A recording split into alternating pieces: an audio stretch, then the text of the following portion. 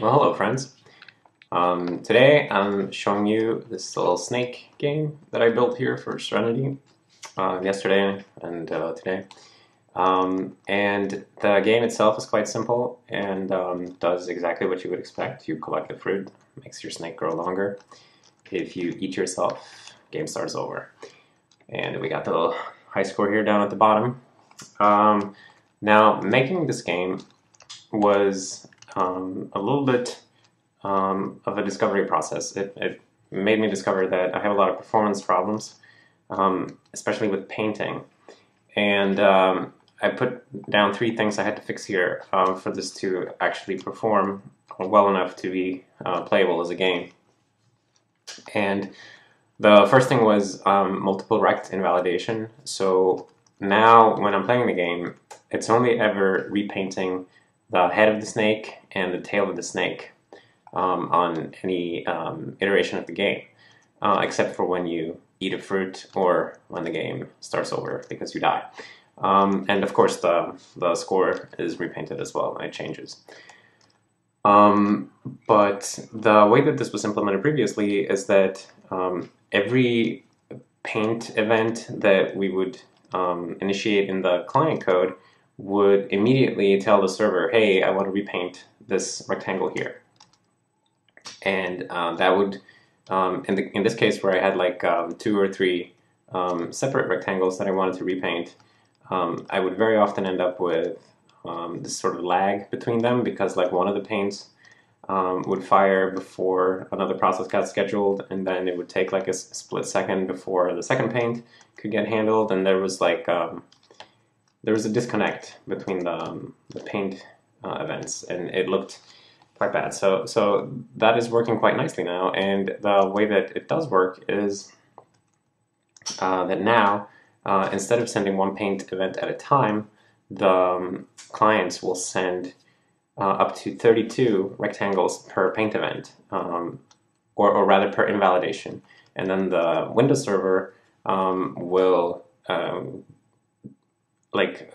paint all of those rectangles in one sweep instead of doing it piece by piece and updating the screen. So basically what we do get here is atomic updates up to 32 rects. Of course I could support an arbitrary number of rects, but right now the number is 32 because then I didn't have to do any dynamic messaging between the client and server.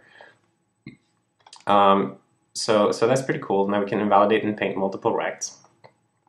And then Windows Server paint coalescing is another thing that I did, which is that in the Windows Server side now, we will gather up all of the invalidations that we receive from the client and figure out like what's the smallest set of unique rectangles in this merged set of rectangles.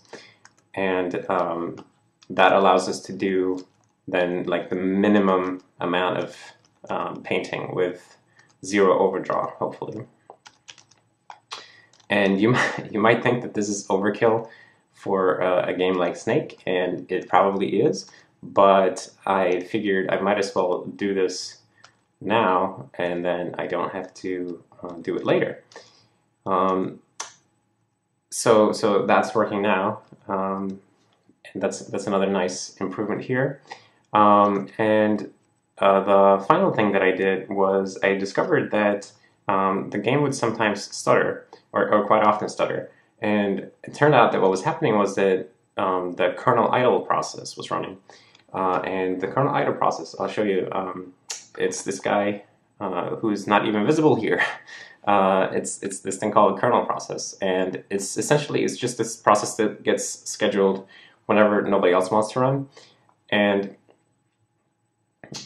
it's hidden here because I just decided to hide it earlier today, but it's the process that's running when nobody else wants to run. And the way that it was previously working is that whenever the idle process would get scheduled, it would run for 5 timer ticks because that was the lowest priority number of timer ticks.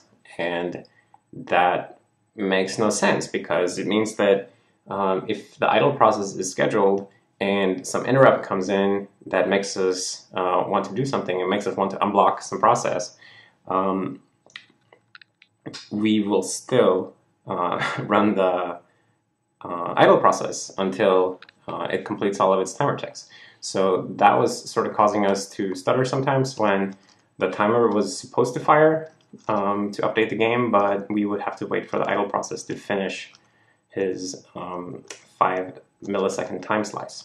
So now the idle process only gets a 1 millisecond time slice, which means that it can only hog the scheduler for 1 millisecond before somebody else gets a chance to run.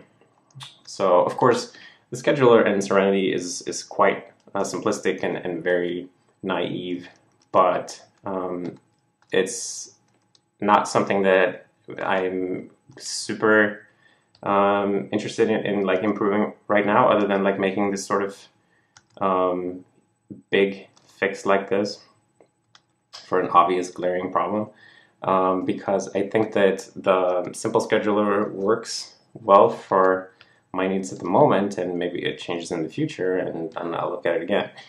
But yeah, so that's that. And of course then there's a fourth thing that I forgot to mention here. It's that double buffering off. So normally in Serenity all of these windows are double buffered, which means that whenever a process is painting itself, then it's painting into a bitmap that's not visible on screen, and then when it's finished painting, it tells the Windows server like, hey, now show this bitmap on screen. But in the game here, there's no need to do that because we are micromanaging the rectangles that we want to invalidate anyway, and we basically we don't need this automagical thing, and that actually gives us a nice little performance boost as well, because it means that we no longer have to keep the buffers synchronized with each other, because there's only a single buffer and we can almost imperatively draw into it.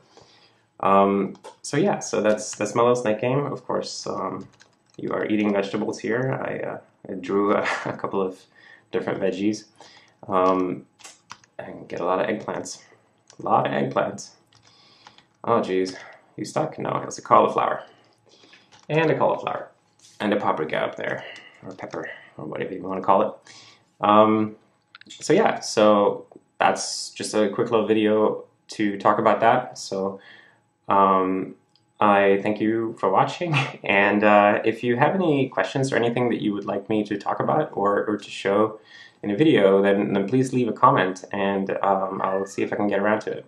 Alright, thanks for watching.